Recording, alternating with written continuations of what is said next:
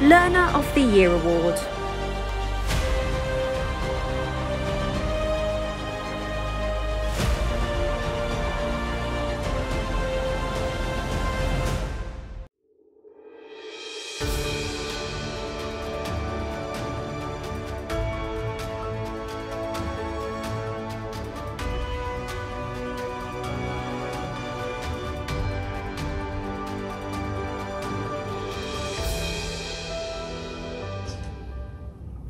This award is actually new for 2020.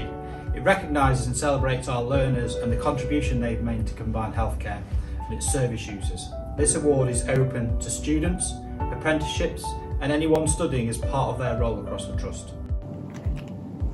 The winning learner is an individual who has successfully embedded learning in the workplace placement area while providing outstanding care and compassion to our service users. The judges will be looking for a learner of any age who has shown their dedication to learning, evidence of compassion and brought innovative into the workplace. So let's see who's on this year's Highly Commended.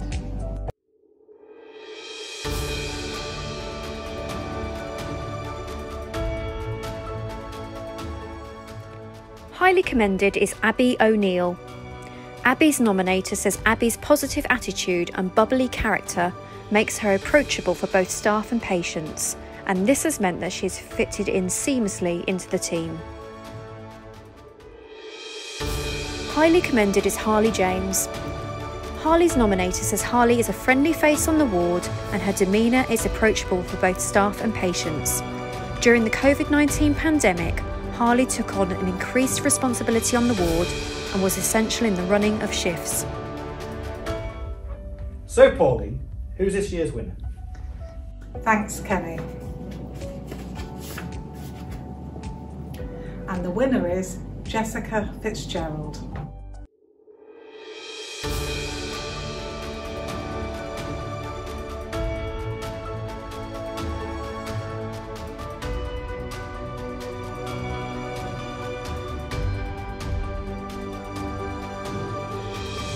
Congratulations, Jessica, it's so well deserved. You've worked so hard doing your masters, homeschooling your 3 children and changing services for our service users for the better. Well done.